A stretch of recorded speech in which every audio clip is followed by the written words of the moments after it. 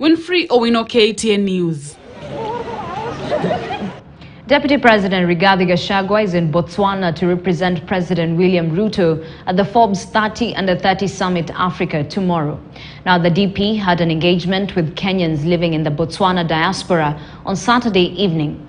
Accompanied by his spouse, Pastor Dorcas Rigathi, and Diaspora Affairs PS Roslyn Jogu, the Deputy President assured all Kenyans in the diaspora that the government will resolve challenges facing them, including making it easy for them to vote from their respective countries. The government wants to create an investment forum guaranteed by government for the people in diaspora.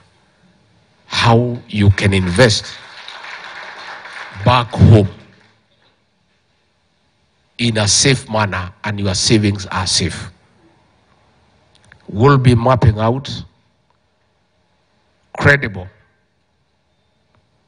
real estate developers to work with the State Department of Diaspora Affairs that can build homes for people abroad, and the government will guarantee so that your money is safe, so that there is a framework within government that once you get some real estate developers to develop for you, the government will supervise and ensure that your investment is delivered.